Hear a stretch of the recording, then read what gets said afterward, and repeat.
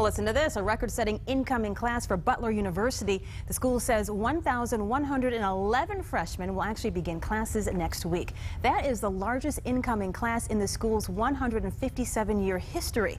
The students come from 20 countries, 32 states, nearly half of which are from right here in Indiana. Classes begin Wednesday, August 22nd. With students back on campus at IU, it's time to buy those textbooks. But in many classes, the push is on to lighten the load and go digital. Fox 59's Jill Glavin has the latest on the move to e-textbooks.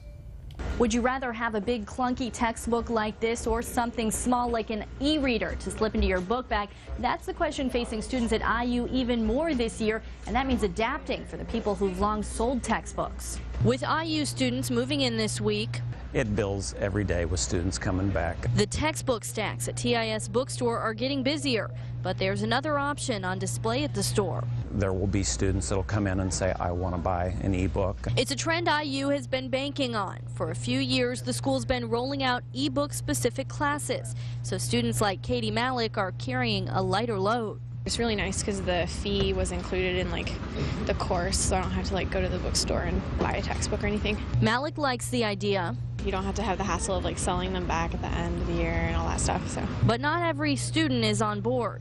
I'd probably rather have the actual book.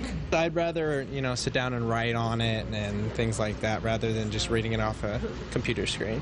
Plus, for textbook sellers like TIS, a shift to ebooks means a shift in business. A class that used to have textbooks that had 250 students in it that had a textbook that now no longer has anything.